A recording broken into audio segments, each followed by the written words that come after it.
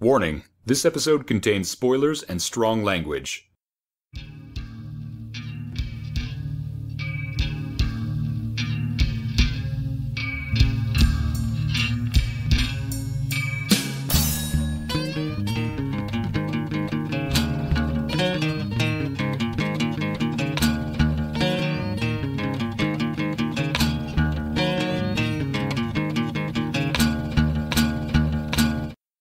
Welcome everybody to the latest episode of Masters of Carpentry. I am Noel, and not joining me this week are Alex and Julia, who are currently moving across the great northern lands of Canada, and we wish them well and we wish them luck.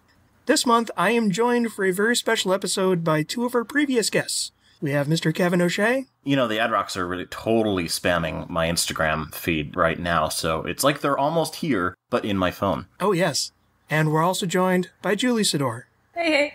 Comic artist from snowflamecomic.com and J Sidor on Tumblr. Just gonna throw that out. Is that how your last name is pronounced? Yep, Sidor. I've never heard it pronounced. I've only seen it in text. It's completely phonetically illogical. It's a good thing that I didn't try to introduce you. Yeah. First time I saw it, that's how I thought it was. Yeah, it's usually people go for the Sidor. You know, that sounds kind of cool. Well, it's probably because I used to be into the old, Face on Mars thing in Sidonia. Or no. What you need to think is Max von Sydow. Max von Sydow. Said just like that. Nice. I hope he doesn't say it the other way. But yeah, okay. Okay, we're good. So that's where people can find you online. Kevin, where can people find you online? Same places as always. Okay. I'm just generally kind of around, not really doing any kind of big things anymore. I used to be doing all sorts of things, and now I'm not really doing all sorts of things, which is a lot better for my mental health. And everybody else's mental health. Check my sidebar. He's involved with a lot of that. Many good projects. So we are here to discuss the film Philadelphia Experiment. Just to throw out there, have either of you seen this movie before? I had not. I think it's one of those ones where I probably saw it on TV and then later assumed it was a fever dream or something. There's a lot of movies like that for me. It does feel kind of like a fever dream, doesn't it? Where I'm like, I've been here. I've lived with these dudes and their struggle, but I don't remember what's going to happen next. So, make of that what you will. I know, again, I'd seen part of it on TV too, actually as recently as just like 5 years ago. But it's like every time I catch it, I just catch the middle part. I never catch the beginning, I never catch the end, always just the middle part. Mm-hmm. So I never knew how this film started or ended.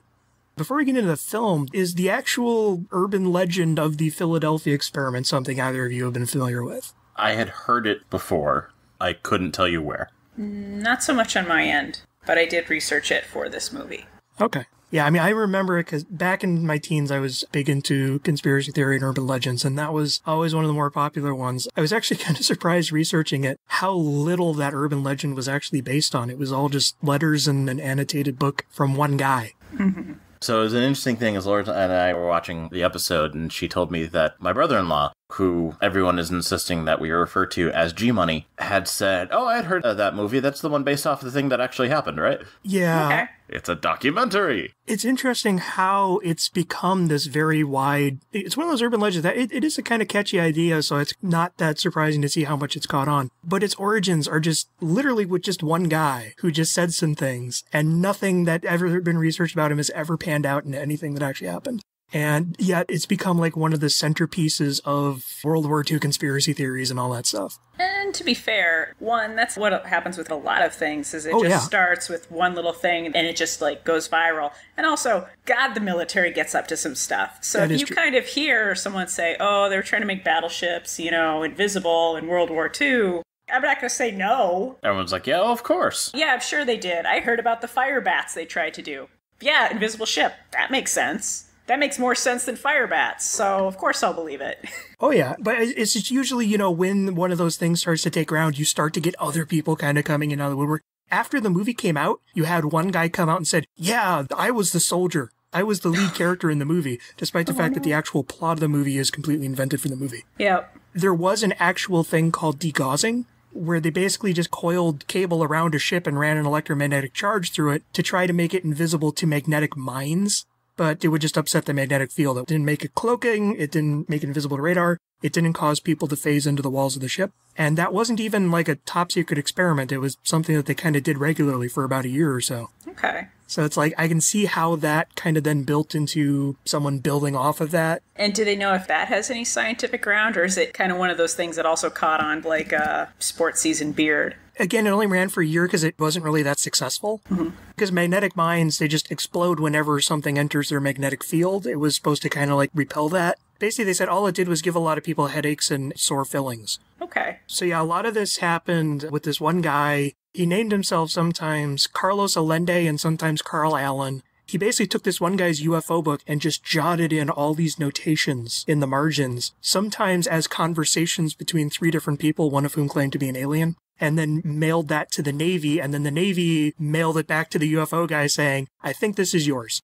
And then in the 70s, it really caught on because George Simpson and Neil Berger used it as the basis for a novel called Thin Air. And then a couple years later, Carl Berlitz and William L. Moore put out the book, The Philadelphia Experiment, Project Invisibility, which, despite claiming to be like a true examination, is mostly just material wholeheartedly ripped off from the novel. Oh, wow. And then adding just a lot of speculation about what if it was time travel? What if this happened, this happened, this happened? And that's actually the book, though, that was licensed for the movie. Dang, okay. So it's a story that grew in the telling, and then they sold it as a movie, which happens. So the Philadelphia Experiment was released on August 3rd of 1984, and I forgot for the last couple episodes that Box Office Mojo actually goes all the way back to 1982, so I actually have box office information on this movie. It opened at number 10 in the box office. Right above it in the box office was Neverending Story, Indiana Jones and the Temple of Doom, The Karate Kid, Gremlins, Purple Rain, and Ghostbusters, which was number 1 for its 3rd week in a row. Oh, no. That is a train of movies you don't want to be behind. But despite the low rank, it actually held that spot for several weeks in a row, still pulling in $1 million per week, and I can't find the budget, but it did ultimately do $8 million domestic. So it wasn't a huge bomb, and I know it did really well on video and TV, to the point where it still plays on TV recently. I actually just saw it in the listings a couple days ago. Probably did the whole HBO, see it every 5 years for like 3 weeks straight in a row and then never see it again for like 10 years. Then as the cable channels like TBS and USA and WGN popped up, this was perfect content filler for them. Oh, this totally feels like a WGN Sunday afternoon movie. And then that success is actually how we ended up with the sequel. I will get to that at the end of the episode. So regarding Carpenter's involvement in this film, I have a quote here from Carpenter himself. After we released The Fog, I had one more picture on my Avco embassy deal. I started writing The Philadelphia Experiment, which was a famous folktale about this World War II invisibility experiment in a Navy shipyard where their ship disappears. I had a great 2-act movie, but no 3rd act. I couldn't end it. Bob Rainey, who was the head of Avco, wanted another picture from me, so he asked what else I might have. So I reached down into the trunk and came up with this thing I'd written right out of film school called Escape from New York. So yes, the Philadelphia Experiment started production in the late 70s at Avco Embassy. I actually don't know if Carpenter wrote an initial script for it or was just working on a rewrite of an existing script, but his only credit on the finished film is executive producer, and I even have a draft of the screenplay. It's pretty much the shooting script. It just credits the 4 who are credited, not John Carpenter, so I don't know if the one that he actually was writing was the one that we have here. In the early 80s, Avco Embassy changed hands a bunch of times before ultimately being bought out by Coca-Cola, and somewhere in there the project shifted over to New World, which had just started up again under new management after Roger Corman sold it off and founded New Horizons. The main producers of the film were Douglas Curtis and Joel B. Michaels, and this and Black Moon Rising, which we covered in the previous episode, are the only collaborations between the two. Curtis got to start producing and directing with indie horror films The Hazing and Sleeping Car, and his other works as a producer include, I have no idea what this film is about, but just the title Nice Girls Don't Explode, The 18th Angel, Next Friday, Friday After Next, Save the Last Dance, National Lampoons Presents Replicate, All About the Benjamins, Freddy vs. Jason, Cellular, Shoot 'em Up, Sorority Row, and Shark Night 3D. That's about as varied as a career as George Miller. Is that Shark Night with a K? No. Oh. I see where you're going with that. I want that movie. To be honest, both of those are good. Shark Night. Isn't that something that Gail Simone was writing at one point? Oh, if only. A shark with a little helmet and a lance beneath one fin. God, that's sweet. Oh my God. Yeah, we need to pull it back, you guys. Oh man. Let's get back on track. Joel B. Michaels got his start in 1971 as the co-writer and producer of the biker-sploitation flick The Peace Killers. As a producer, he quickly became a frequent partner of famed blockbuster producer Mario Kassar, and his credits include The Silent Partner, The Changeling, The Amateur, Losing It, Universal Soldier, Stargate, Last of the Dogmen, Cutthroat Island, Basic Instinct 2, Terminator 3, Terminator Salvation, and Terminator The Sarah Connor Chronicles. And associate producer Peggy Brotman had previously filled that role on The Fog, as well as been a production assistant and member of the casting department on Escape from New York. She was actually Deborah Hill's assistant and went off with her to do all of Deborah Hill's other movies. As I said, I don't know where Carpenter's work on the script fits into things, but as for the 4 credited writers, Wallace C. Bennett was a script supervisor on a handful of films like Blue Collar, Days of Heaven, and Dr. Goldfoot and the Bikini Machine, and wrote the films Welcome to Arrow Beach, The Silent Scream, Rage of Honor, and George, the last of which he also directed. Don Jacoby, a screenwriter I'm personally a fan of, first broke into the industry as a co-writer of Dan O'Bannon, whom listeners of this show might remember was John Carpenter's collaborator on Dark Star. Jacoby and O'Bannon wrote Blue Thunder, Life Force, Invaders from Mars, and the short-lived Blue Thunder TV series spin-off. And outside of his work with O'Bannon, Jacoby also wrote Death Wish 3, Arachnophobia, Double Team, Evolution, and will pop up again here down the road as the writer of John Carpenter's Vampires. William Gray was a frequent collaborator of exploitation director Paul Lynch, no relation to David, for whom he wrote Blood and Guts, Prom Night, Humongous, and Cross Country, and his other film credits include Black Moon Rising, The Changeling, An Eye for an Eye, The Abduction of Carrie Swenson, Killer Deal, and Killer Wave, as well as episodes of The Hitchhiker, In the Heat of the Night, RoboCop, FX, Largo Winch, and Beastmaster. And Michael Genauer wrote episodes of Hawaii Five-0 and The Hitchhiker, and the Jerry Lewis film Hardly Working, but his best-known works, at least to me, were the 80s Halloween TV specials Mr. Boogedy and Bride of Boogedy, which scared the shit out of me as a 5-year-old. So anyways, after Carpenter left as a director, next up was Joe Dante, coming off of Piranha and the Howling. After he left this film, Dante was actually in talks to direct Halloween 3, but instead did Twilight Zone the movie, which began his numerous collaborations with Steven Spielberg. Then came Harley Kokelis, coming off of Battle Trucks Warlord of the 21st Century. He instead did Black Moon Rising. Then Jonathan Demme, who was coming off of Roger Corman exploitation flicks and quiet indie dramas, came in, and a few years after this, he went on to get multiple Oscar nominations for Married to the Mob, Silence of the Lambs, and the unrelated Philadelphia.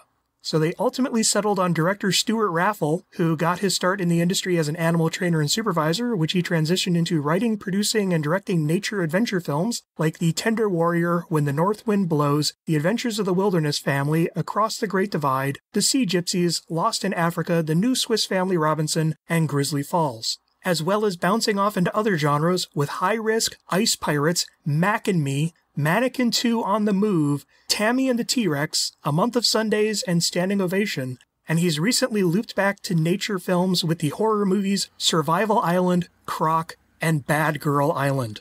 There's some odd credits for the people who worked on this movie. We could get some great titles this episode. Oh, wait till we get to the guy who made the remake. I will be bringing that up at the end of the episode. But yeah, so this is from the director of Mac and Me and Bad Girl Island. Which can't go wrong there. And Mannequin 2. Mannequin 2 on the Move. Pretty sure I've seen. I still need to see Ice Pirates. I hear so many things about Ice Pirates. I need to see Ice Pirates. Okay. I'm sorry, I was mishearing you. Not nice pirates. The movie needs conflict. Come on. They're friendly pirates who just want to leap on ships and give people hugs. Yeah. They're the primary adversaries of Shark Night. Anyways, that's all I have for production notes. Anyone have anything else they need to bring up before we jump into the synopsis? Not unless we're talking about Shark Night some more. No. I'm sure we're going to. Shark Night is one of those concepts that once you think of it, it doesn't go away. Thank you, Julie. Welcome.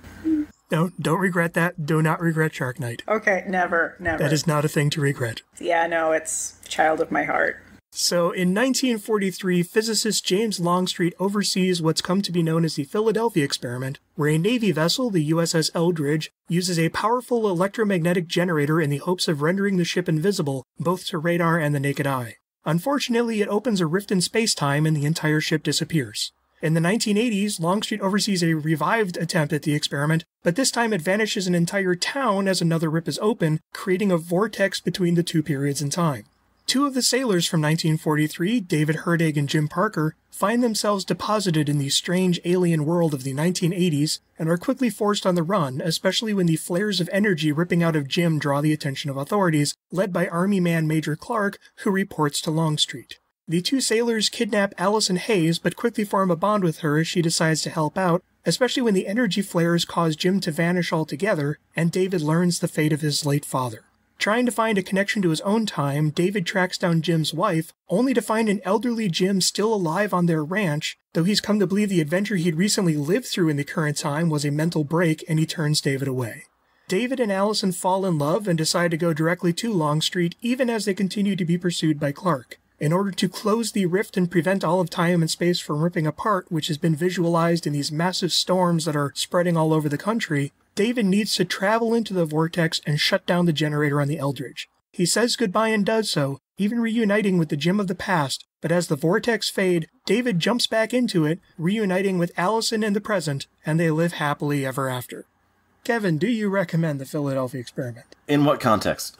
Would you watch it again? Would you say other people should watch it? Here's the thing about the Philadelphia Experiment, and I say this having only seen it for the first time about 20 hours ago.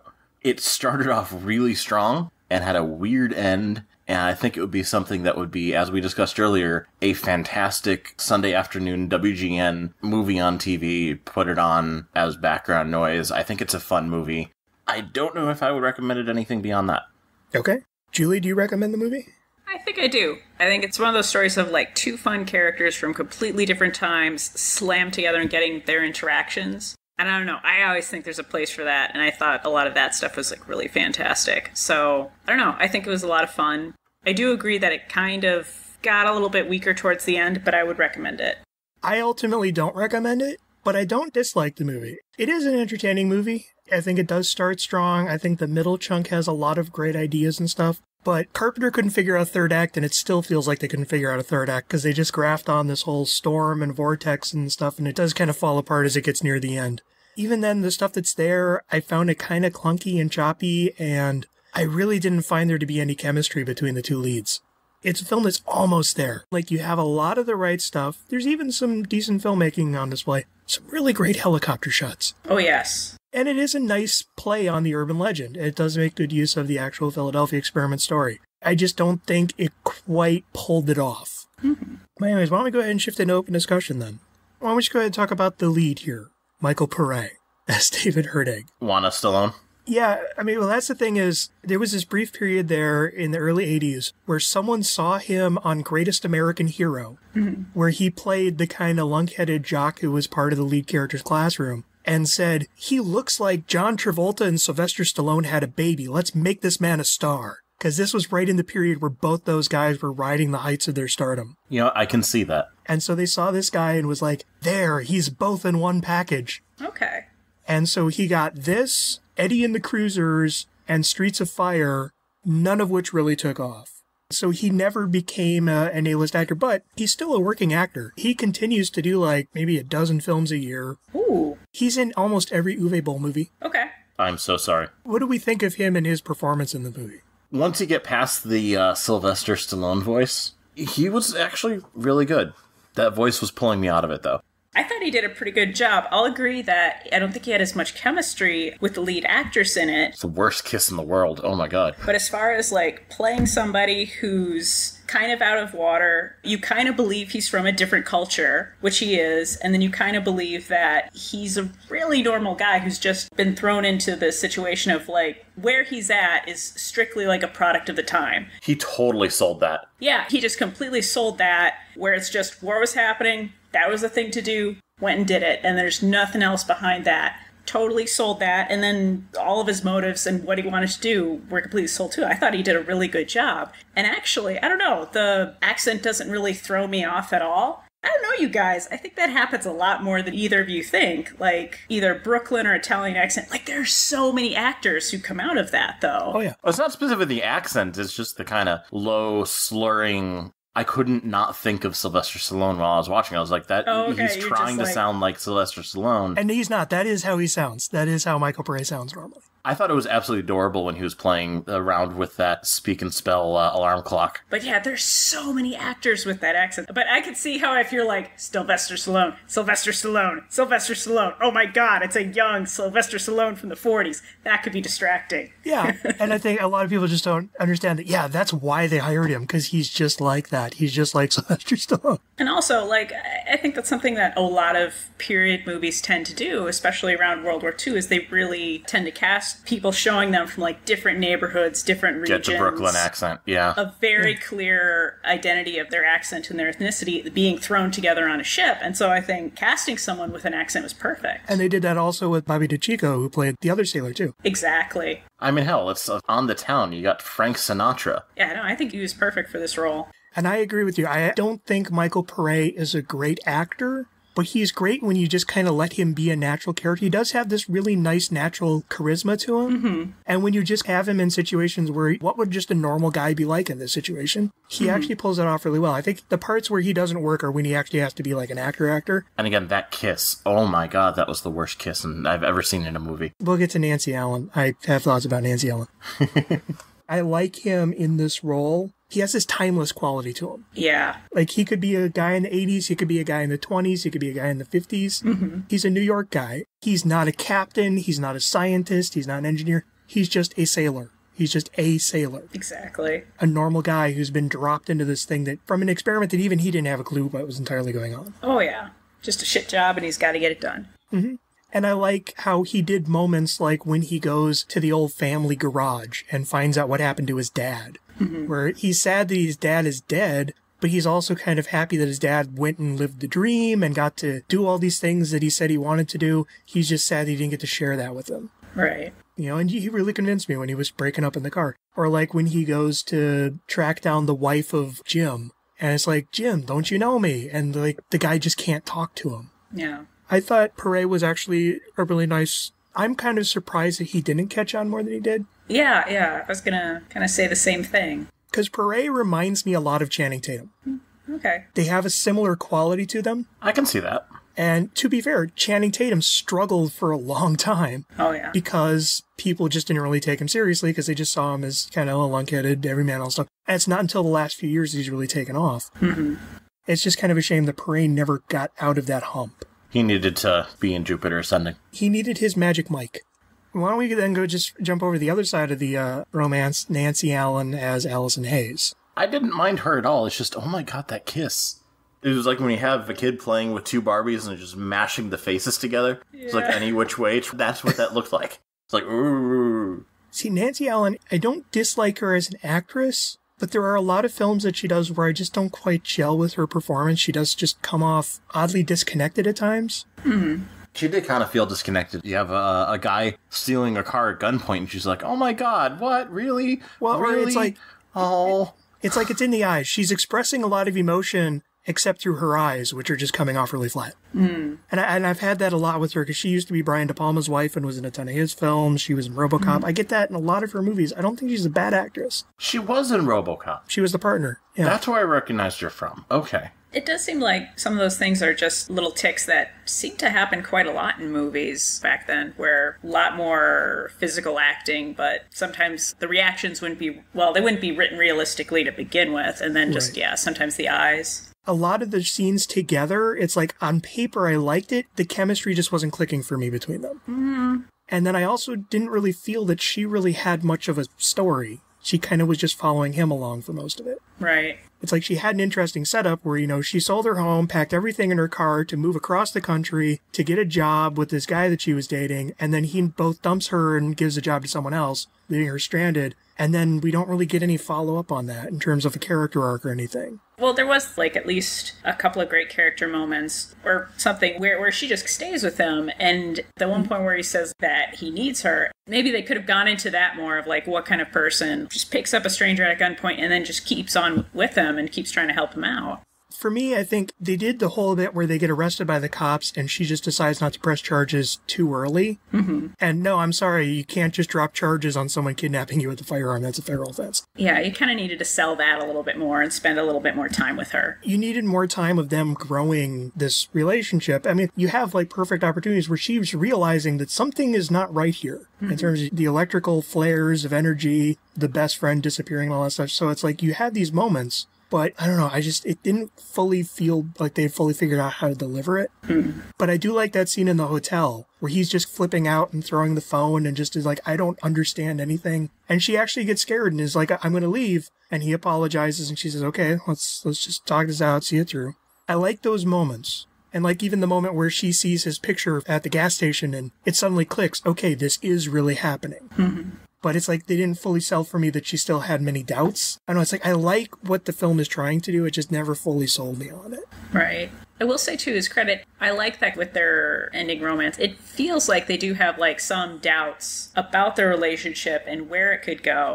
But, you know, they just want to be together. Like, I thought that was a nice, realistic way to play that off. Like, too often you get in Hollywood movies where they overcome the big bad thing, and then it's like, oh, now your love is forever. I do actually think that they earned that moment where, no, he just jumps back into the vortex and comes back to the present. See, I thought the entire time they were leading up to a big heroic sacrifice, he was going to die there, that they were kind of intimating that. It actually kind of disappointed me that they went back, and I was like, nope, I'm going to go and get me the girl. Yeah, no, I kind of got that sense, too. Like, I was wondering if he was going to sacrifice himself, and I thought the fake-out was pretty well played, where he's like, oh, maybe I'll come see you sometime, and, you know, you're imagining, like, he's going to come back as an old man and visit her, but he's just, like, realized he already had it in mind that he's just going to jump back and see if he can be with her.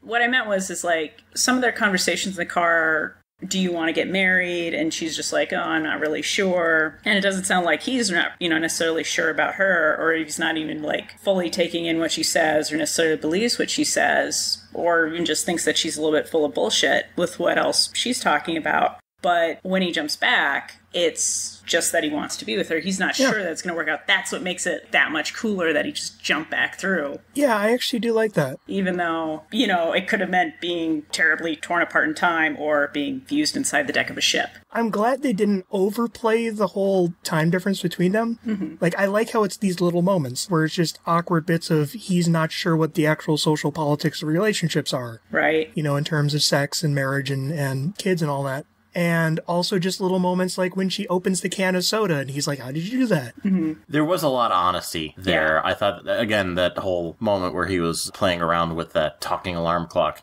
And I like that they kept it as little moments. They didn't make an entire film about culture clash and, well, there's the trans person in the jail cell. That was a bit, which to be fair, they had cross-dressers back in the 40s too. Yeah. That was a strange scene. Yeah. But I like the punks at the gas station. Mm-hmm. You know, where it's just this quick little moment. And even then, the punks aren't mean to him. They're just like, hey, how's it going? You know, a little more honest where he's just not sure what to think. Oh, yeah. And where the film could have just as easily had him, like, rail off at them or whatever and telling them to, like, shave and get a collared shirt on or something. But it didn't take that. That was pretty good. I like that their reactions were so vague about it. Like, even when they're watching the television, which has, like, the violent movie on. Humanoids from the deep. Yeah. You're not really sure what they're thinking. And they're just like, what the fuck is this? That's what I love is their expression is, I don't know what to think. Yeah, I like that rather than, you know. They weren't going around like, what is this? What is this? What is going on? But I like how they quietly did that of the first thing they find is a bottle of German beer. Yeah, that was a neat. And then they find a wreck of a car and it's a German car. What does this mean? Right. Oh no, but it's okay because this is a Coke. And then I like even the bit at the bar where it's a Japanese biker sits down next to him and asks for the sweet and low. Mm-hmm. And it's just like he has so many things that he doesn't know how to process. What is this? Right. The film is at its best when it's doing that. And I think it actually does that really well. It was very restrained. And that was to its credit. Yeah. And that's why I guess I would recommend the film based on if that is your candy, that you want to see really different characters thrown in together, go watch this movie. If you really want like a sci-fi adventure movie, maybe there's other ones you could watch. But if you want that, and if you kind of want the one where how weird your culture would be to someone who has never experienced anything like it, that's a good movie for it. I'll give you that. I just still didn't believe the romance. But again, yeah, these are great moments. I thought the story was done well for the romance. Like a lot of those little things about, and just how much honesty was in it. But again, just the chemistry wasn't quite brought. I don't know. It's like the point where they make love, it just feels like they're doing it because that's the point in the script where they're supposed to. Yeah. The horses kind of watching and doing that, hey, dude, check this out thing was a little much. Well, okay. Okay. Because when I saw it with the horses, I thought one of them was going to the other. It was just kind of like, hey, do you want to snuggle too? And the other horse is just like, whatever. I mean, if I'm going to anthropomorphize what they were doing. Cutting to the horses creeping on them was a little weird. Yeah. Or it could be that they're creeping on them. That works too. That was not a well thought out cutaway. Yeah. It made us lock onto that a little bit too much. I actually almost think if you had cut the sex scene, I could actually buy it more as just this bond between them. And then it culminates in him coming back and them finally sharing a kiss there at the end. Yeah, no, I agree. I think that actually would have probably strengthened the romance because honestly, it's just the fact that they went that far at the point that they did, it just didn't feel like the natural progression of where they were going. Right. And then it just kind of felt like things kind of then took a weird slope out from there. But then again, that's because the entire third act just kind of feels slapped together too. Mm-hmm. Let's talk about the whole time vortex thing and some of the effects that they did for that. The whole overexposure kind of, how do you describe that camera thing? Where they did the filters on. Basically, it was like someone sitting there with a tint knob, turning it on and off, on and off. Mm-hmm. That was a little weird, but I mean, you had what you had access to at the time, and so it was like... It's not a terrible effect. It's just one that I had seen in the 1950s. Right. And it just kind of felt a little oddly out of place here. I didn't mind like the actual vortex effects, but we didn't get much of them. It was consistent, and I liked the fact that when he came back in the copper shielded suit, everybody had that effect on them except for him, and he was in normal color because he was shielded from that. I thought that was a neat little touch. He was doing the tint on and off too on his end. When he came back on the thing? When he was on the ship talking to Jim? After he took his helmet off, yeah, but before then he was just in normal color. That's actually what I didn't get, is that he was able to come back through the vortex without the helmet. He just kind of forgot that. Yeah. But it's also Michael Pare in a spacesuit swinging an axe through an entire room full of light bulbs. Oh, yeah, the vacuum tubes. Couldn't he have just pulled the switch instead of gone through all that whole, like, I'm going to smash... This is a movie. If you're going to set up an entire room full of light bulbs, you are going to smash an entire room full of light bulbs. I am perfectly fine with that. Yeah, and, you know, it makes the scene last a little bit longer. Helps you get out that just shutting down those generators. You're sure he's doing it. Instead of just flicking that switch. He's literally having a smashing success. Oh. Sorry. Ba-da-ba-ba-da-ba. One of my other major problems is I don't feel they justified the way the military pursued him. Oh my god, I was waiting to bring that up because, oh my god. Because Longstreet is like, can you just bring him in? I just need to talk to him. And then start shooting at him. This one major guy just brings out his entire team of SUVs and are like shooting at him and chasing him down. And like you even get like the big car chase, which ends in a car full of just soldiers blowing up. And on that note, what's his face? David, he could have solved so many of these problems because wasn't he looking for the military in the first place? And then the military showed up and he runs. Exactly. And it's like, I blame the major because it's like he's the one who's overreacting, but it's like they never call him out on it. And it's like in the end, him and David are just even share a little moment. Even that final thing was like the whole thing was... They were trying to get him into the base. He was trying to get into the base. And they were still shooting at each other. Yeah. It was like, you're both doing exactly what you wanted them to do. And you're still shooting at each other. And I get that in the beginning, it was because they thought that these were just two guys who were intruders on the base and they blew up that helicopter. Right. But even then, he knew he was trying to get to the military. Within like 10, 15 more minutes of the movie, Longstreet is like, okay, I figured out who this is now. And this is the part that he plays in this. Can you bring him in for me? Right. Yeah, it just... To the point where they flip somebody's Jeep and then it explodes for no reason, killing everybody inside. But it's like they don't even use those moments where their people have been killed in the helicopter and in the Jeep. The people in the Jeep died for no reason. They died for no reason. And that Jeep shouldn't have even blown up in the first place. And yet there was still no dramatic play of this is their motive for why they're so intent on getting this guy. Right. They're chasing him because he's running. I get that. He's running for whatever stupid reason he's running. But he's running toward them, and they're running toward him to push him away. It's. But then he's running away from them, and they're shooting at him. So he can go around the other way and run toward... It's a weird... That was way too forced. That's the biggest part where the script breaks down for me. That was my biggest problem watching it, was that, and oh my god, I was waiting forever for you to bring, or somebody to bring the conversation to go that way, because oh my god. No, I pretty much agree. I mean, if some point in the movie the Major just clapped down his shoulder and was like, hey, come on into the military base, he would have been thrilled. You know, he would have just come right with them. Say his name. Look, you know what his name is. Say his name, and he'd be Say like, his name. You know who I am? And he'd be like, yeah, we know who you are. We've got the guy that you're looking for. Come with us. That would have solved, 45 minutes of that movie. And it's weird that David wants to go to the Navy, and yet he keeps freaking out every time he sees someone in a Navy uniform. Like, there's the scene in the elevator where it's him and the Navy guy, or in the Marine, where it's like they're just kind of eyeing each other, and the Marine's like, look, I need to bring you in. And David just starts wailing on him. Yeah. That was a little unintentionally hilarious because he makes it on the elevator and they're staring at each other for 2 floors, even while the elevator door opens up and then closes again. And then all these other people in the elevator are like, what's going on? And they're just staring at each other. I'm sure that was not meant to be a funny moment, but I was laughing at that. That was hilarious. That is one of the big problems I have with this movie, is that a large part of the plot just doesn't make sense. Mm-hmm. I like a lot of the individual scenes and sequences. It's just the story does not hold together very well. And then also, like with Pam, the wife of Jim, in order to make it more dramatically relevant, it also had to be that she was also in love with David, and they were just like deeply in love, but they ultimately didn't fall together, and she married Jim, but they still have this close bond, and so that makes it more dramatic when he finds her in the future. It just felt like they were coming at it from a weird angle. Right. It didn't add anything. At all. You got enough dramatic punch there from her just being like a friend. Plus, then you still have Jim show up in the future. Right. Which I actually thought was a neat twist, was he disappears and you think, did this guy just die? And then no, we find out, oh, he actually went back in time and lived his life. I thought that was a nice little sci-fi twist. Nice. But then you have the whole thing of where he was convinced over so many years that he hallucinated all that and he just can't deal with it. That's something like in a TV show where then you would have him come back later. But in the movie, it was an odd note to end it on, but I kind of liked it. Especially that bit there where he's just taking a drink. And his wife is like, why wouldn't you talk to him? And he's like, I just couldn't. What could I tell him? Right. You could tell him that he figured out why the Coca-Cola cans are so light. It's a film where I like a lot of the parts.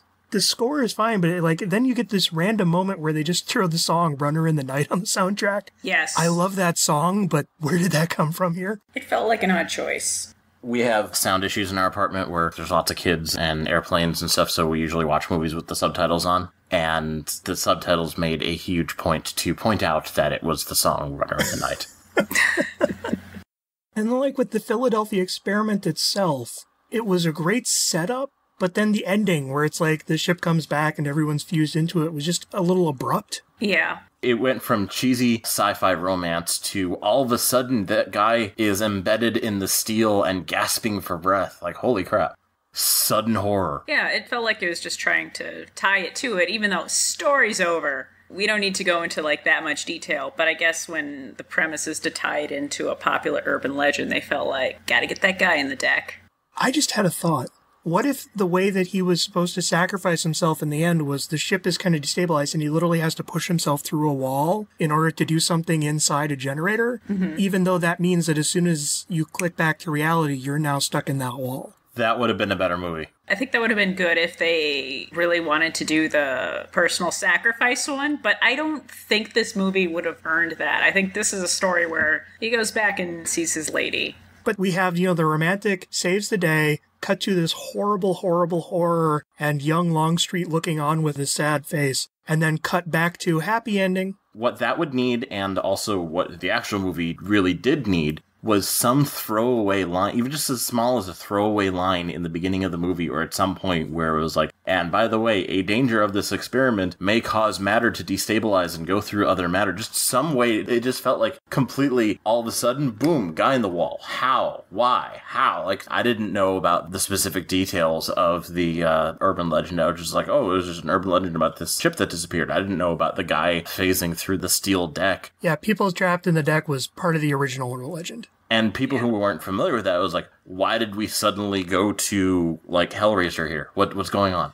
Exactly. I know what you're saying, like, it's kind of weird where it's horror and then goes back to love story. I'm just saying that I think that they should have played that differently, like either really minimize the wounds for it. But just a throwaway line. Yeah, something like that, or do something earlier. There's a possibility that this may happen. Just one line, one sentence in the script. That would have been like, okay, and now let's call back to that. Like, oh, now we know that that is a possibility of something to happen, instead of just all of a sudden, boom, guy in the wall. Maybe remove the bit where they're all singed and scorched, too. Yeah, or just have, like, some people like sunburns, or some people are sick, but have it mostly looking fine. Because it's a fantasy story. You know, it's not the same as glossing over history or anything. Minimize that, and then, I don't know, maybe actually work that moment where someone's, like, fusing into deck. Like, you could have it be that when he goes back in time, he sees that, like, his friend Jim is, like, starting to, like, sink into the deck, and he runs back into the generator, and then Jim is fine after he shuts it off or whatever. Like, he phases back out, something like that, because that would have at least had immediacy to the plot and him resolving the situation. And it would have been scarier, too. What if when he met Jim in the present, the elderly Jim is a double amputee because both of his legs had been fused in and had to be cut off. And when he goes back and saves Jim, he's able to pull him up out of the deck, so that doesn't happen. That would have worked better, too. That would have worked well. I did like that the movie was a closed time loop. Like, there was no weird, I've never been a fan of the closed time loop. No, but still, it didn't make a whole big deal about paradox. It was consistent. The fact that it didn't make a big deal of you're changing the past. Like, no, it's already happened. Yeah. If they had brought in the whole paradox and changing the past, it would have complicated a movie that was already way too unnecessarily complicated. What with all the people shooting at each other for no reason. I'm just trying to think of how you could... My main problem with the whole deck thing is they didn't dramatically work it into the narrative. Exactly. It's just an image. It's just boom. It's like in the Venture Brothers, like Rusty Venture's got the walking eye. For no reason other than the fact that there's a walking eye. It's like, walking eye, Hank. Why do we have walking eye? And again, this is just my main problem with the climax. It's a lot of stuff slapped together. I mean, like, you have the entire bit where the entire town is on fire. Mm-hmm. That's literally because they found a part of town which was going to be demolished. They were like, hey, can we light it on fire for our movie? Right. But it doesn't really, I mean, I understand with the vortex and all this stuff, but it doesn't really mean anything to the movie. Yeah. It's just, let's light a town on fire. The whole movie, and we've said this, it's a bunch of unconnected things that should have been woven together better. Yeah.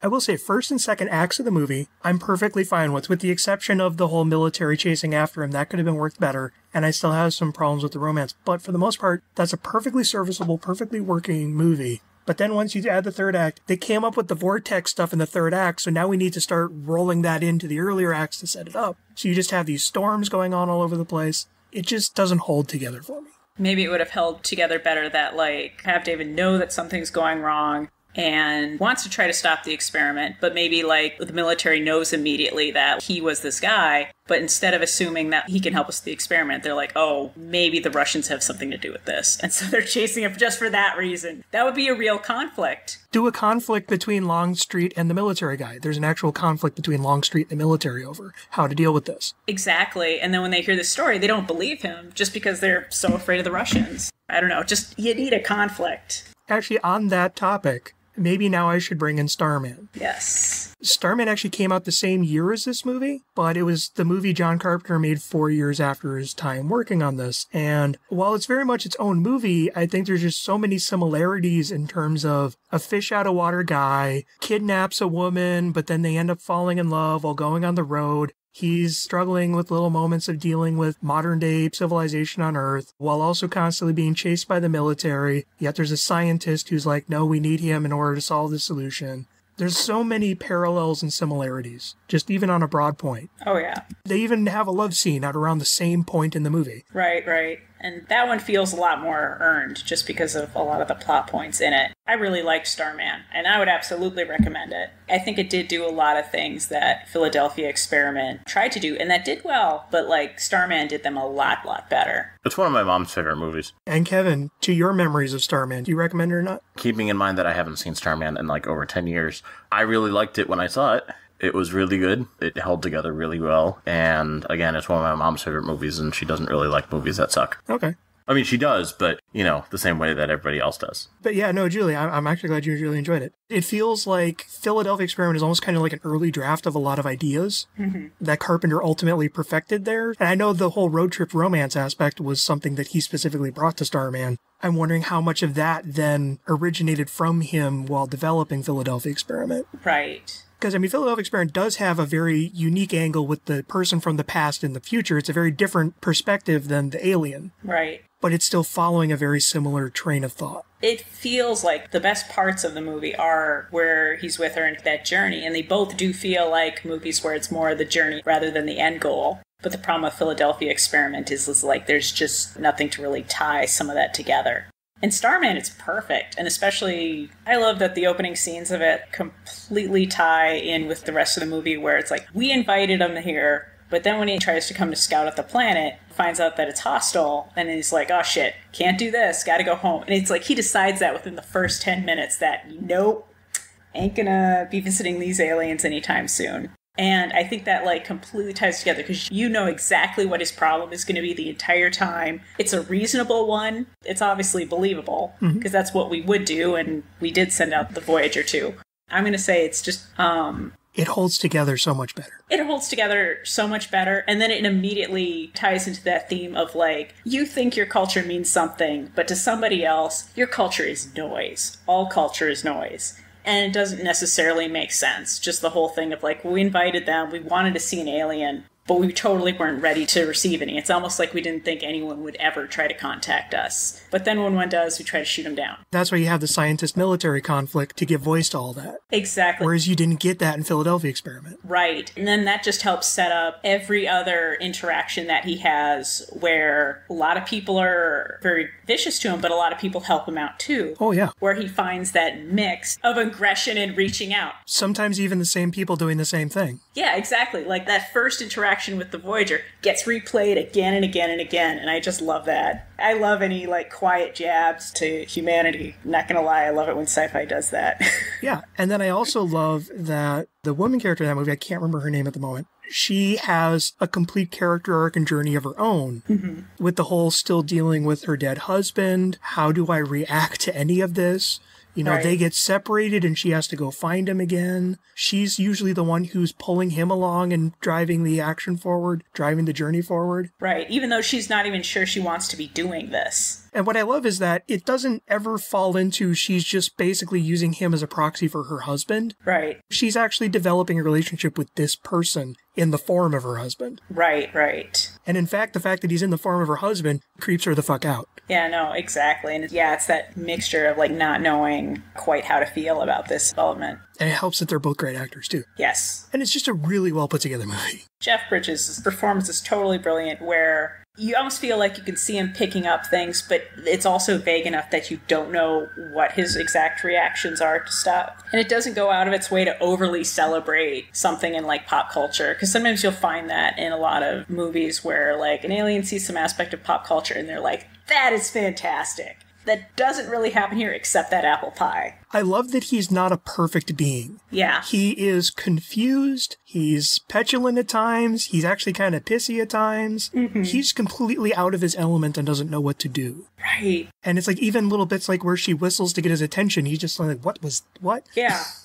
And the windshield wipers. I love that he's not perfect space Jesus. He's just a guy from another planet. Right. He's smarter and he's higher than us, but he's still just as confused and perplexed as we are. Yeah, it's played where it's also very vague, but also you can clearly see an intelligence in there. And also, just like someone who's totally foreign to culture, he doesn't even know what to focus on. He can't tell what's important in the background and what's not. Exactly. And he's picking up on things the way they are, rather than... picking up on the middle finger or saying shit or the red light. Yeah, green light means go...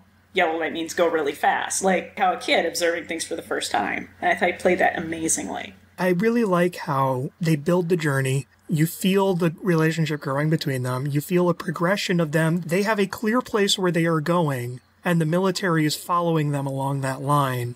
as opposed to they all just want to go to the same. There is a genuine progression of events. Right. Which is my main problem with Philadelphia Experiment. It doesn't feel like a genuine progression of events. Mm-hmm. Do you see why I wanted to bring it up for this episode? Oh, absolutely. There's such a tie between them. A lot of the charms of both are like really seen. Like Philadelphia Experiment does have a lot of that kind of culture shock and kind of played in sort of the same way. And then the whole road trip journey and the love story played the same way. It's just Starman does it so much better. Yeah. I would be curious to have seen what Carpenter's version of Philadelphia Experiment would have been like. Mm-hmm. God, imagine if he had gotten Kurt Russell to star in that. Ooh. Kurt Russell and Adrienne Barbeau. Let me just throw that out there. Mm. But again, he didn't know how to end the movie. And you can't really use Starman as how he would have ended it, because that third act in Starman is very much of that alien story as opposed to a time traveler story. Exactly. Though, one of my favorite touches of Starman is that the beginning of the movie is his point of view taking in our planet as he comes to Earth. Right. And the last shot of the movie is his point of view leaving the planet, but all he's looking at is her. Yeah. I could picture something involving the vortex and David, his last vision, He finally found where to focus. Yes. So between Philadelphia and Experiment and Starman, if you had to pick one. Oh, Starman. Starman, easily. Same here. Though I am still glad to have finally revisited, because Philadelphia Experiment is one of those films I've always heard about. I would always catch parts of it on TV. I know it's one of my mom's favorite movies, much like it is with Kevin's mom and Starman. It's just always been around, and I've always liked the concept, and I still like the concept. I still like the idea, and it does do a lot of things right. It does. I still don't recommend the movie, ultimately, but it's one of those ones that if it's on TV, catch it. Yeah, sure, catch it. If you want to throw something on for a weekend. It's just not a film I feel people need to go out of their way to see. Like, look, if you need more Kate Leopold, go see Starman. After you need more Starman, you go see Philadelphia Experiment. I don't know if that's rude to rank them, but if you really like one of those movies, go check out the other three. Absolutely. I like that train of thought. It's also one of those ones, if the idea of the movie, the setup of the movie sounds intriguing to you, yeah, go ahead for it. You'll get enough building on that idea to at least make an entertaining experience. If you're watching TV on Sunday and the WGN Sunday movie comes on and it's this instead of Little Shop of Horrors, go ahead and watch it. Yeah, my main thing, though, is that Philadelphia Experiment, it's like, yeah, go see it within this parameter of qualifiers. Starman, it's like, just go see it. It's a good movie. It's true. It's true. It's interesting that for a film that he is not credited for directing, that he's not credited for writing, he only has this one executive producer credit, and he only did some development work on it for a while. There's still such a similar through line between those two. Oh, yeah. Just one last point. Laura and I have never met anybody who didn't like Starman. Wait till you listen to our episode. Okay, well then somebody didn't like Starman. Yeah, someone was on the offense about Starman. And you know what? Ask that person if they like apple pie. Actually, listen to the episode. That does come up. Laura was checking it out of the library, and the librarian was like, oh my god, I love this movie. Just randomly out of the blue. And Starman is also, like Philadelphia Experiment, it's always been on TV. Mm-hmm. It's always been on TV. Ever since, like, a couple of years it came out, and even nowadays, you can still see it on TV every now. I think I just saw it on TV a couple weeks ago. Nice. And it's still interesting that these two movies still came out in the same year within 4 months of each other. Wow. It's just an interesting through line. And then, as I said in the episode, what's also fascinating is John Carpenter left Philadelphia Experiment and did Starman, and the director John Badham left Starman and made Short Circuit. Which is, again, an oddball, inhuman individual kidnaps a woman, they kind of go on a road trip, the government chasing after them. Oh, that's right. So there's an interesting direct through line between those three movies. Short Circuit, very different movie. I liked Short Circuit. I do too. We've talked about Short Circuit recently. Fisher Stevens aside. Yeah. It almost makes up for it by having Steve Guttenberg. Yeah. So I just wanted to take a few minutes here to run you guys through the sequel and the remake. Ready. Philadelphia Experiment Part 2 was released by Tramark Entertainment on November 12, 1993, over 9 years after the first movie. Whoa. It actually did get a limited theatrical release. It was released in 2 theaters. Okay. And then went straight to video. Damn. The lead character is the same. It's still David Hurdig, but it's completely recast. None of the same crew. The only crew that came back was producer Douglas Curtis. The film was written by Kim Stephen Keitelson, whose only other credit is a single Tales from the Crypt episode, Kevin Rock, who wrote a bunch of Warlock and Howling sequels, and the unreleased Roger Corman Fantastic Four movie, and was the story editor of the anthology series Perversions of Science, and was also written by Nick Payne, whose only other credit is the 3rd installment of the Josh Kirby Time Warrior direct-to-video franchise, which was actually a fun kid series. Time Warrior. And then director Stephen Cornwell directed the forgotten TV action movies State of Fear, Killing Street, and Martial Law, and then recently made a comeback as the writer of the Liam Neeson thriller Unknown, and the last film by Philip Seymour Hoffman, A Most Wanted Man. The basic setup of the plot is it's set 9 years later, where Allison has died. Oh. David is left now as a single father of their son. Despite the fact that he's been living in the modern age for 9 years, he still doesn't relate to his son because he doesn't understand modern pop culture. He doesn't know who Terminator is. He doesn't know who Predator is. He doesn't know who RoboCop is, all of which are references that come up in the movie. Oh my. The only way he can relate to his son is through baseball. This is quite the turn. Yeah, it is. And it's like has sad moments where they're all longing and it's like the house is in foreclosure and they're going to lose the house because they're bankrupt. But it's like him and his son then go out and play a game of catch, and they're good.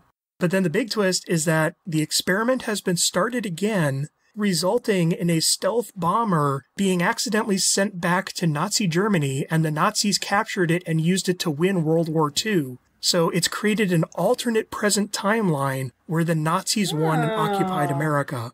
And David, because of his exposure to the experiment, is the only person unaffected by the timeline. It's literally his reality blinks into this new existence. And the movie doesn't end there. No. That's the beginning. That's the setup. Oh, okay. So it's him hooking up with a group of guerrillas who are led by Longstreet, who is still in here, though, again, a different actor. And he needs to go in and literally go back, blow up the stealth bomber before it can be used. And then hopefully when he comes back to the present, it'll be his present again. It'll undo the change to the present. What's incredibly shocking about this movie is it's actually a really darn good movie. Really? Okay. It is. It's kind of a silly setup, but it plays it like a Twilight Zone episode or an Outer Limits episode where they had a very low budget, so it's more focused on style and atmosphere, philosophical conflicts. That seems okay. The main bad guy is actually really well played as basically a corporate guy who sold out to the Nazis. There's even a great scene where David gets into the bad guy's lair, and the bad guy just hands him a gun and says, "Look, shoot me. Shoot me. But you know that's not going to change anything. You need to work with me. Only with me are you going to be able to change things." Because the bad guy is obsessed with also going through the experiment so that any other further changes to the timeline won't affect him in the way they do David. And he wants to profit off of that. Gotcha. So he wants David to save the day. That sounds like a really good plot line. It is. And David actually has this really nice relationship with a woman who leads the guerrilla fighters, who is a black woman in Nazi-occupied America. It's very much like the relationship between Captain America and Peggy Carter, and nothing really comes of it. And it tragically ends before they can ever really come together. But there's this really great chemistry between them, and it's just kind of a really touching, sad relationship. Okay. It's a surprisingly clever movie. It's a bit clunky. The dialogue is a little clunky. It is very cheaply made. But for its budget, it's actually really cleverly put together. The plot doesn't always go where I expect it to go, especially in the climax. It takes some really nice twists. The lead actor that they get, his name is Brad Johnson. He's kind of flat, kind of dull, but he's not a bad replacement for Michael Pare. And the main villain, played by Garrett Graham, who usually does comedic roles, he is just he's delicious. He is just a delicious, evil bad guy. A lot of the film, every time we cut to him, he's trying to make a propaganda film and he's trying to find the right music for it. So it's like every time we cut in, he's got like a wildly different soundtrack that he's trying to do. He even brings in a live country band. He's going through all the classical composers. It's just this really weirdly staged thing. But again, it's like it plays like a Twilight Zone episode. It has that atmosphere. It has that stylishness that even though it doesn't always completely make sense, it makes sense as kind of an almost allegorical parable type story. Okay. I really recommend it, especially if you enjoyed the first one and you want a follow-up. It's a bit grimmer, but it's not like overly brutal, and it is a continuation. It does actually pick up a lot of threads, but it also then takes the story in a different direction with the whole, instead of going back to the past, we'll go to a parallel present. Okay. And then there was the remake, which is kind of a remake, but kind of not. It's not an official remake. It was a remake made for the Sci-Fi Channel in 2012. It is a Sci-Fi Channel movie. It's one of those kind of mockbusters where they're basically doing a rip-off remake where it's not an officially licensed remake, but it is essentially the exact same movie. Is it still called Philadelphia Experiment? It's still called Philadelphia Experiment, and I'll get into the plot in a second, but in terms of the people who made it, writer Andy Briggs also wrote Screaming Night, Rise of the Gargoyles, Ghost Town, Dark Relic, and Legendary Tomb of the Dragon. And I had fun time going through this list of titles. Director Paul Ziller has 25 years worth of exploitation films to his name, including Pledge Night, Blood Fist 4, Virtual Seduction, Shoot Fighter 2, which means that there is a Shoot Fighter 1 out there somewhere, Snakehead Terror, Bear With Me, as in the animal bear, Bear With Me, actual film that exists, Solar Attack, Yeti Curse of the Snow Demon, Iron Golem, Collision Earth, Android Apocalypse, and Stonehenge Apocalypse. Stonehenge Apocalypse. Yes, he's the director of the infamous Stonehenge Apocalypse, and he also directed episodes of Stargate Atlantis and Highlander the series. Oh, yes. And, you know, as much as I love those titles, nothing warms my heart like a good Blood Fist. And to be fair, that was one of the Blood Fists that I got to when I was doing my Dawn the Dragon series. That was actually a pretty good one. Blood Fist. Oh, I need to get back on the Dawn the Dragon movies. I miss those. Anyways, the remake is basically the same story. The experiment goes off. One of the soldiers gets trapped in the present. The difference, though, is that the woman that he hooks up with, instead of a romance, is his granddaughter. So it's actually this kind of familial connection as he learns about all this. You know, his wife went on to have a long life. His daughter went on to have a long life, but he never got to live any of that with him. And so it's this kind of strain as he's the distant family member who comes back from the past while struggling to connect with the present. They actually do an interesting job with that. The actors all suck. The writing sucks. The plot is just completely nonsensical with the actual USS Eldridge, the ship, is continuing to jump to place on Earth, where it's like, okay, imagine a Sci-Fi Channel movie where a guy is on a runway taking off with an airplane, and suddenly a giant battleship shoots out of a wormhole and crashes into his airplane. To be fair, that sounds awesome. It sounds awesome. A little sad, though. But Sci-Fi Channel level budget effects. And then it pops to Chicago, where it literally drops into the top of a building. And then it transports to the Sahara Desert. And every time it transports, the lead character goes through the big energy flares like he did in the original. Mm-hmm. Though what's funny is that he starts to figure out how to channel those flares. And so as the bad guys are pursuing him, he starts doing like Street Fighter style blue fireballs. He goes Saiyan. He's literally like shooting fireballs of space-time, of like Hadouken. Kamehameha. And then the bad guys, it's a corporation that has taken over the experiment. And it's all setting up a point where he has to get back on the ship and shut down the generators like he did the last time. The woman who leads the corporation just wants to blow the damn ship up so it'll go away. But every time she shoots things at it, it just makes the experiment go bigger. And yet she keeps trying to shoot at it. And there's a scientist working with her who's basically like the scientist character in Starman, who's like, will you just listen to me and stop trying to shoot it? And she keeps trying to shoot it. And the person chasing after him is a cold-blooded hitman played by Michael Pare.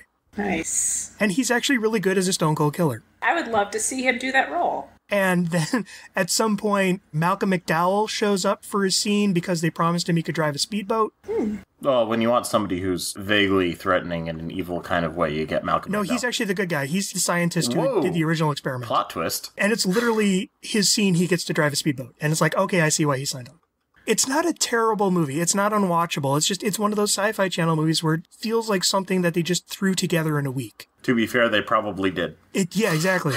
It just feels very rushed, very choppy. The script is very loose, kind of messy. The direction isn't terrible, but there's nothing really particularly good about it. The cast is not terrible, but there's nothing particularly good about them. So basically the only way it would be more of a sci-fi original movie is if it had Ron Perlman or Dean Cain in it. And a giant octopus. Yeah.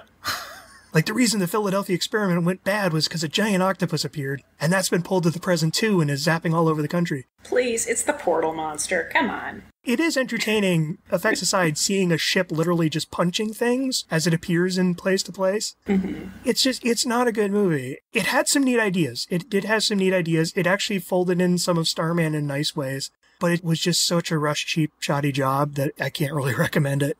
One final thing I want to mention is there was another film that came out in 1980 called The Final Countdown, where it's basically the inverse of Philadelphia Experiment, where it's a 1980s aircraft carrier gets zapped to the day before Pearl Harbor and is faced with the conundrum of, should we interfere? Right. I mainly just watched it because I've had it sitting on my shelf all this time. And I'm like, hey, it sounds similar. Let's see. And then I also found out that there's a manga series called Zapang, where it's basically the exact same plot from the point of view of a Japanese ship that gets zapped back to the day before Battle of Midway. Both of them are actually pretty interesting. Final Countdown, its main problem is that once the story gets rolling, it needs to resolve everything and then end. Zapang went on for 43 volumes, so they get to play out what actually happens when, even if you don't intend to, you start to get pulled into your new present, which is the past, and you can't really help it, because you're just stuck there for a long, long period of time and you don't know how to go back. If you want a nice inverse of Philadelphia Experiment, I recommend Zapang. Otherwise, that's pretty much all I have. Any final thoughts from either you in terms of the entire Philadelphia Experiment overall? It was fun if you ignored all of the why are you shooting at each other moments. Yeah. Exactly. Like, holy shit. I mean, oh my... I mean, Lord, wasn't I saying that at the time? It was like, why are you shooting at each other? This movie would have been solved, like many movies, if everybody just talked to each other. Yeah. I do think Starman had a much better build of that because there was a longer stretch where nobody quite knew what they were dealing with. Right. And there was even a long stretch where in Starman, they didn't know that they were being pursued. And you can forgive a lot of stuff if you just go like, alien. Yeah. Yeah, that gives you a lot of leeway. But he was specifically looking for the military. Yeah. I'm sorry, I'm still stuck on that. And it's like also the whole thing that, oh, you had a gun and you pulled it on this. You have an entire restaurant full of people who would probably say, no, the guy who owned the restaurant was the one who pulled the gun on him. Exactly. They stole the gun from that guy. Mm-hmm. That was actually a scene that I like where they're kidnapping her, and yet she's still largely in control of the situation in terms of like, look, I am not leaving without my bag. This car is literally everything that I own right now. You are not taking it. Right. And then I like how they're just like, okay, get in. Like, yeah, fuck it. I did enjoy the movie. It gave you stuff. It did. It gave you things. And, yeah, I don't know, that kind of character type interaction's pretty rare, and I really enjoyed it. There were so many things that it just didn't work for me, but I wouldn't keep getting back into it. Right. We did it. Recorded. We did it. Cut, print. That's a wrap. The job is done. Well, thank you both for joining me. Well, of course. Looking forward to joining you next time when we do Shark Night. Thanks so much for having me on. Just as long as Shark Night isn't for the Sci-Fi Channel. Oh, yeah. Oh, God, no, I'm just lost in thought about Shark Night again. Yeah, no, we need to, yeah. It's a concept that once you said those words... We need to focus it writes itself in the brain. It really does. It's so good.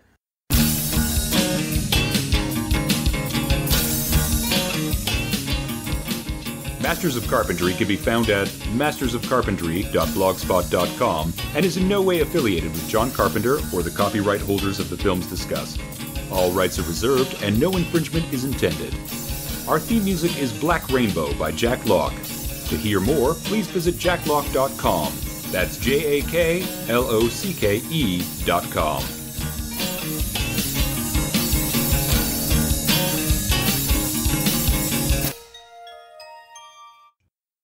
I have a strange amount of knowledge about Michael Paré career. Yeah, and I just realized that that's who you were talking about with some other things. And now, I might have words about that. Oh, yeah. Igor and I covered an entire TV series starring him from the late 90s. Which was the TV series again? Star Hunter. Star Hunter. All right, and you said he was in Streets of Rage, right? Streets of Fire. Streets of Fire. And Eddie and the Cruisers. Okay, I'm sorry. Streets of Rage is a fighting game. Yes, that's the Sega Genesis beat-em-up. To be fair, he might have been pretty good in that one, too. How do you know he wasn't? Oh, that's true. To be fair, Streets of Rage was a knockoff of the movie Streets of Fire. Well, there you go. Well, then there you go. Streets of Fire was like one of those movies that, like Road Warrior, everyone in Japan saw, and half the anime made for the next decade, you can see Streets of Fire all over it. Yeah. Just like you can Road Warrior and Terminator. Just locked on. You know, this whole thing that came about from me being sick that one time last year is just gone completely out of proportion, but you know what? Do we need to give you more cold medication? I can go get some. No, I wasn't even trying to do a voice the first time. It just, for some reason, slipped into it. And so now, apparently, for our purposes, I will be reading John Carpenter as Foghorn Leghorn. You have become our voice of John. After we released The Fog, I had one more picture on my Avco embassy. This has got to be so offensive to somebody somewhere. You sound like Colonel Sanders. I love it. I started writing the Philadelphia Experiment, which was a famous folk tale about this WW2 invisibility project. Don't laugh, you're making me break up. I had this great 2-act movie, but no third act. I couldn't end it.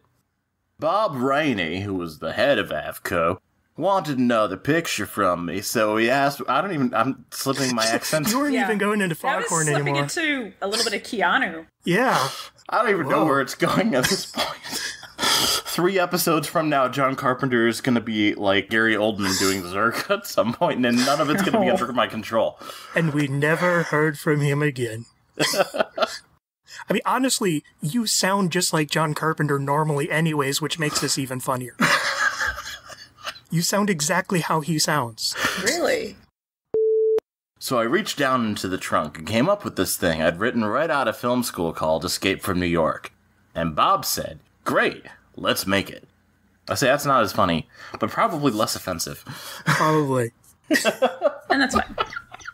Thank you for your performance, Kevin. I think it's probably the end of my John Carpenter impersonations for the entire rest of this run. It's a good button to leave in it. A good button to put in. Yeah. Noel regrets telling us that we can jump in at any time. No regrets. Shark Night is not a thing to regret. Never. It's a little helmet, like a little flounder squire. Let's see. Shark Night, a great white in King Arthur's court. Oh. Yes! You win. Oh, nice. Can't be wrong if it feels so right. All right, let's go ahead and move on from Shark Night. Though I'm going to stew on that for a while. I should probably see Short Circuit again. And Batteries Not Included. Oh, man. I have never seen Batteries Not Included. It is amazing! I only saw it once back when the Disney Channel was still a premium channel.